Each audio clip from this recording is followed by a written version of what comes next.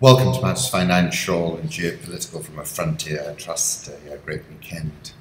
My older daughters came back from England and from their first term of university, so we all got up very early on Saturday morning, got down to the airport and picked them up. And the house was a lot more lively with some teenage girls around, I must admit. It's good to have them back. Home thoughts. I read Paul Theroux over the weekend, and if you've never read The Lower River, then you must. It's a remarkably good book. Plays out, he's an American, he came out to Malawi, and I know Malawi because my wife's from there. He came out to Malawi, he was part of the Peace Corps when he was in his 20s and had a very idyllic time there. And he's worked all his life in America. He's going through a messy divorce and he decides to revisit the same place he visited all those years ago. And it's in a very remote part of Malawi. And he goes in there with all these ambitions. And it's a little bit like The Servant with Dirk Bogarde. Things start to go horribly wrong. Very powerful. Read it in one sitting. Ngong Hills this evening was a photograph by Kenyan Fax. And I can see the Ngong Hills from my window, actually. And it took me back to Karen Blixen. If I know a song of Africa, of the giraffe and the African new moon lying on her back, of the ploughs and the fields and the sweaty faces of the coffee pickers, does Africa know a song of me? Will the air over the plain quiver with a colour that I have had on, or the children invent a game in which my name is, or the full moon throw a shadow over the gravel of the drive that was like me, or will the eagles of the Ngong Hills look out for me? Couldn't resist this photograph I came across in the early morning as I was getting ready. Last night at the Square holiday party, the lady and I took our holiday card photo. Happy holidays, you all. It seemed a very happy photograph. I like this from Bibson Tells. You're just a background character in 7 billion different stories, while being the main character in a story with 7 billion background characters. Mario Vargas Llosa, if I didn't write, I would blow my brains out without a shadow of doubt. And the final home thoughts, sculptors like Bernini, 1600s, captured such intense detail and texture in solid marble. This makes my brain hurt. Political reflections on September the 11th, 1977. Steve Biko was transported in the back of a police Land Rover to Pretoria Central Prison, naked in chains. He said many things, and he was a totemic freedom fighter. You are either alive and proud, or you are dead. And when you are dead, you can't care anyway. Put up a photograph of Syrian President Bashar Assad and his wife Asma Assad. And my piece over the weekend was the meaning of Aleppo. Aleppo is an ancient metropolis, and according to Wikipedia, one of the oldest continuously inhabited cities in the world. It may have been inhabited since the 6th millennium BC. Such a long history is attributed to its strategic location as a trading center midway between the Mediterranean Sea and Mesopotamia, modern Iraq. Aleppo was always a mosaic of peoples and religions, with Muslims, Christians, and a large Armenian community. A symbol of a secular Syria, and probably informs us why it became such a potent symbol for the jihadists, many of whom were ported straight out of Benghazi. The importance of Syria's President Bashar Assad's victory cannot be gainsayed. Of course, it is not only the optometrist president's victory, but also a victory for Russia's Vladimir Putin and for Iran's Syed Ali Khamenei. And of course, I forgot in my article, but Hezbollah played an equal role to Russia and Iran. President Assad would surely have been a footnote, just like former Libyan ruler Muammar Gaddafi, of whom Hillary Clinton said, "We came, we saw, he died." The Arab Spring started in Tunisia as the Jasmine Revolution, with the self-immolation of the 26-year-old Mohammed Bouazizi. However, in a Rumsfeldian move, you will recall Rumsfeld said this after 9/11, "Hard to get good case, need to move swiftly." The notes say, "Near-term target needs, go massive, sweep it all up, things related and not." Western powers saw an opportunity to topple Gaddafi and Bashar. Aleppo is where the regime change agenda was stopped in its tracks. This is the first and overarching point. Of course, the price that has been paid by ordinary Syrians to achieve this has been off the charts. The hand-wringing and grandstanding out of the likes of Ambassador Power is not correlated to their sense of tragedy about the lives lost, but entirely correlated to the geopolitical import of Aleppo. Proxy assets have been annihilated or are about to be, and remember, the last thing the owners of the proxies want is that the head choppers come home to Riyadh, Doha and Istanbul. As flies to wanton boys are we to the gods, they kill us for their sport. The proxies will be dispensed with on Syrian soil because if they ever do go home, then we will really have an Arab Spring, not one that was manufactured. The propaganda that was the white helmets, that was the idea that a bunch of Wahhabist head choppers were going to bring democracy to Syria, has been exposed and is particularly poor in the comparison with, for example, Russian interference in the US election, which was non-linear and seriously sophisticated. President Assad, who was once hanging on in Damascus by his fingertips, has seen off former British Prime Minister David Cameron, US President Barack Obama, Italy's PM Matteo Renzi, and the single-digit popularity President Francois Hollande of France. German Chancellor Angela Merkel is now surrounded on all sides in Europe. President Abdel Fattah al-Sisi of Egypt has seen the way the wind is blowing and has skedaddled into the Russia-Iran axis. Aleppo is the moment when the trend changed, and Russia and Iran are now in the ascendancy, and those in their palaces in Riyadh, Doha, and Istanbul need to appreciate how fluid this moment is, and how exposed they are now. Let me leave you with the poem Ozymandias by Shelley. I met a traveller from an antique land who said 2 vast and trunkless legs of stone stand in the desert. Near them on the sand, half sunk, a shattered visage lies, whose frown and wrinkled lip and sneer of cold command tell that its sculptor well those passions read, which yet survive, stamped on these lifeless things, the hand that mocked them, and the heart that fed. And on the pedestal these words appear, my name is Ozymandias, King of Kings. Look on my works, ye mighty, and despair. Nothing beside remains. Round the decay of that colossal wreck, boundless and bare, the lone and level sands stretch far away. And I asked, and who will be Ozymandias?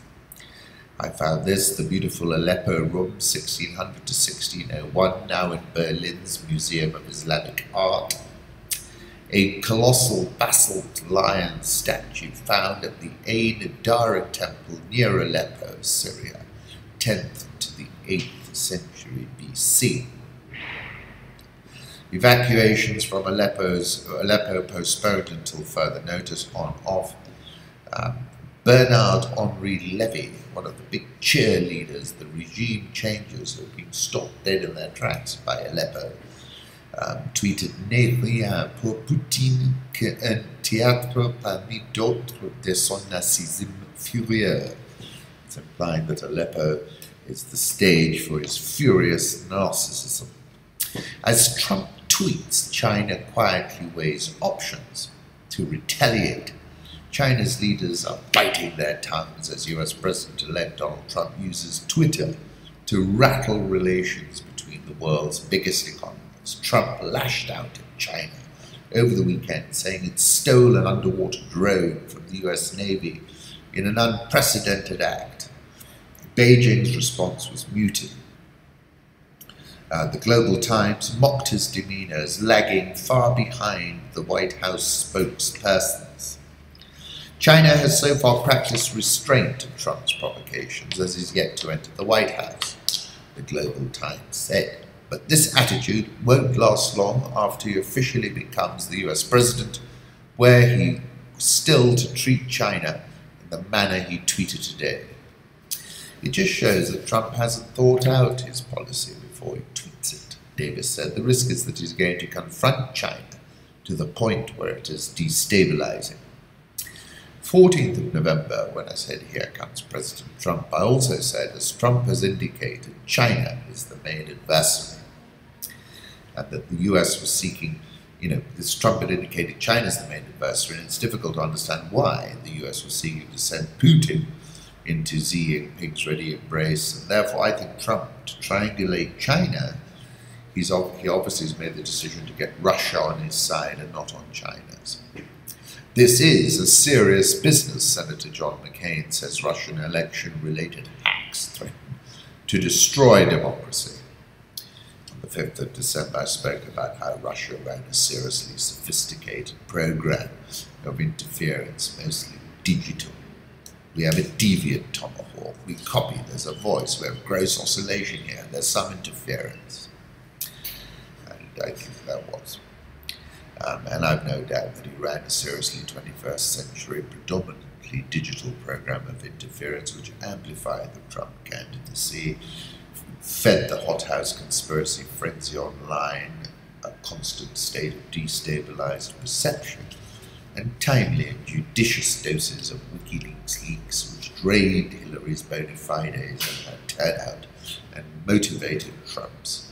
What we have witnessed is something remarkable and noteworthy. Putin has proven himself an information master, and his adversaries are his information victims.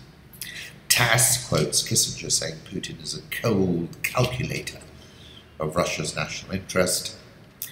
David Remnick in The New Yorker says the president-elect acts in ways that leave even dystopian satire behind.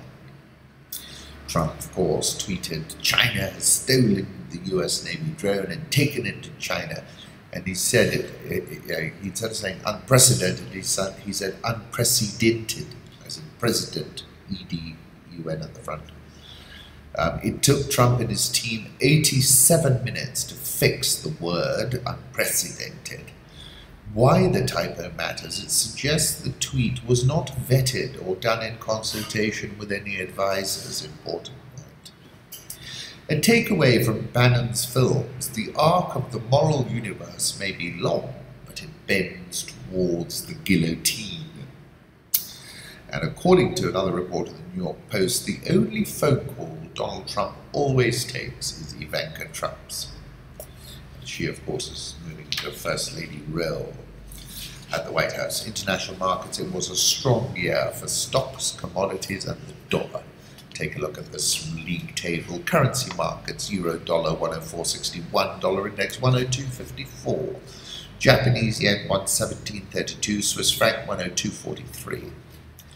The Australian dollar 0.7296, India rupee 67.755, South Korean won 1184.96, the Rial 339.30, Egyptian pounds stabilizing, looks cheap 18.3775, and the South African rand 13.9704. Dollar index, I'll put up a 1-year chart, as I have been for a while. I'm looking for 110.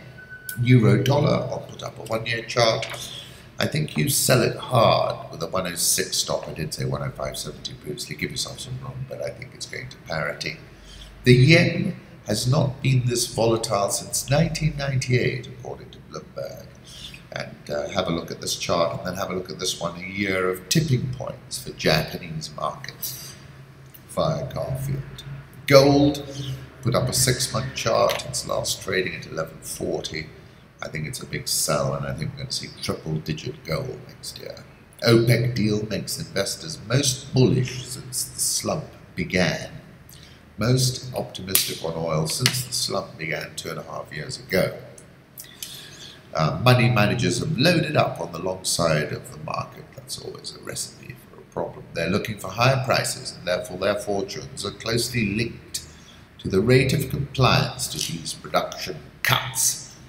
Crude oil, let me put up a 1-year chart. I put out a rather bold call about WTI on the 28th of November, when I said I do not see WTI trading above $60 under any circumstances in 2017. Aurelia base metals have come a long way, indeed they have. Sub-Saharan Africa, CCTV Africa, Ugandan President Kaguta Museveni received the Egyptian President Fattah al-Sisi for a 1-day official visit. The intimidation did not work, said Bensouda. At the end, no one feared anything. This is in the Gambia. Following the 5-year Bar Association meeting, dozens of lawyers stood on the tiled steps of the resort's meeting room at dusk and accused Jammeh of treason for refusing to step down. Just a few onlookers were present, but the statement prompted an unprecedented cascade of similar denunciations. The next day, the Gambia Teachers Union called Jammeh's refusal to leave office a recipe for chaos and disorder, which undoubtedly endangers the lives of all Gambians. A Belgian military plane was not allowed to land in the DR Congo. This is now the deadline date. Today, Congo's leader trapped in a labyrinth of his own makings is Jeffrey Gettelman.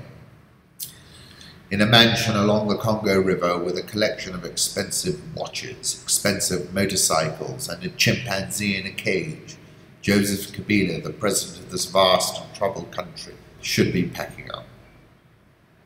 Instead, he is digging in. Shows no signs of leaving.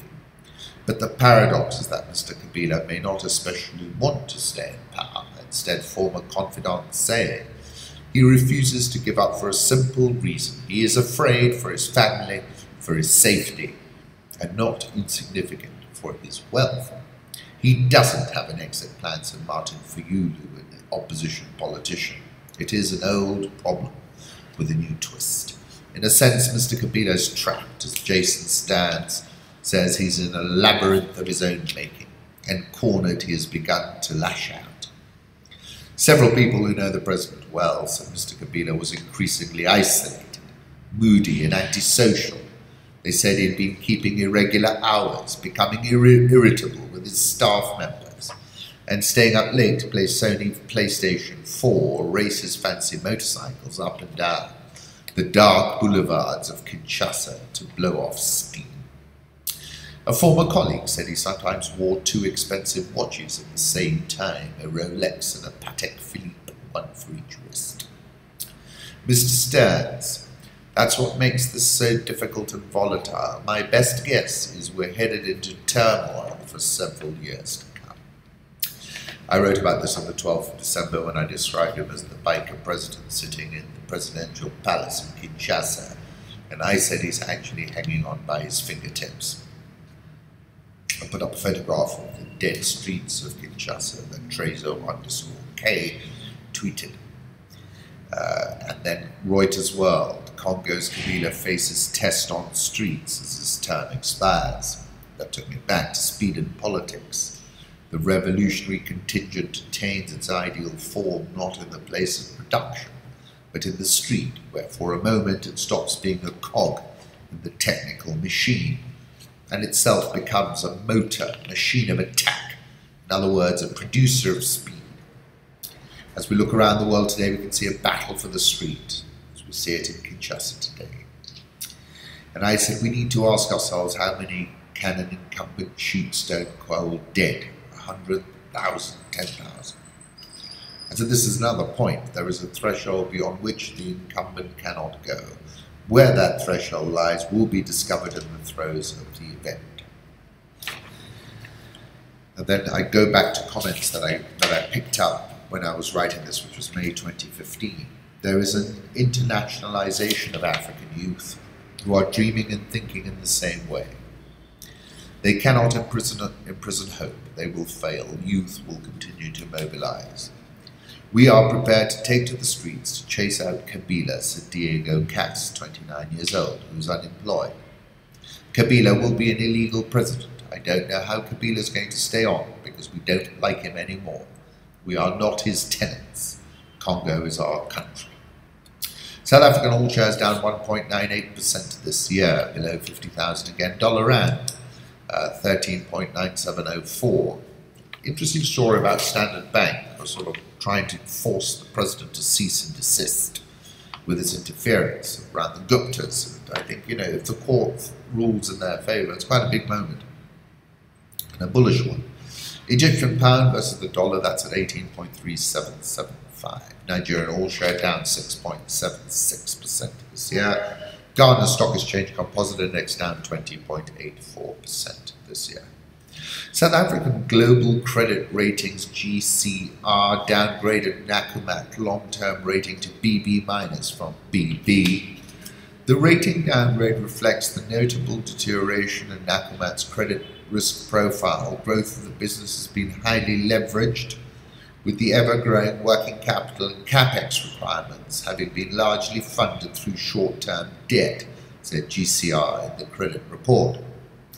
The rating agency noted that Nakumatt debt burden had quadrupled in the last 4 years to 18 billion shillings, up from 4.7 billion in 2012, placing unduly high pressure on the group's gearing and liquidity position, with funding limits having largely been reached. Retail chain is majority owned by the Shah family at 92.3%. The balance is owned by Hotnet Limited, a company associated with the businessman John Haroon Moao. Mr. Moao is reported to have sold his 7.7% stake in the retailer last month. This was a big stumbling block to doing any more financing. Mr. Moao has proven a challenge because of this. He was born in 1948 to a humble family. Read this report at corrective.org. By the 1990s, he was a rich man. 2 decades later, he is richer still. Last year, the Moao family was named in the 2014 Wealth in Kenya report as one of the richest in the country.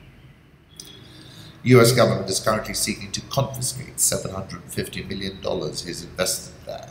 In 2011, Obama's administration blacklisted him in the Kingpin Act. Put up a photograph of Haroon Moao, Esquire. Sasini Tea and Coffee issued a profits warning.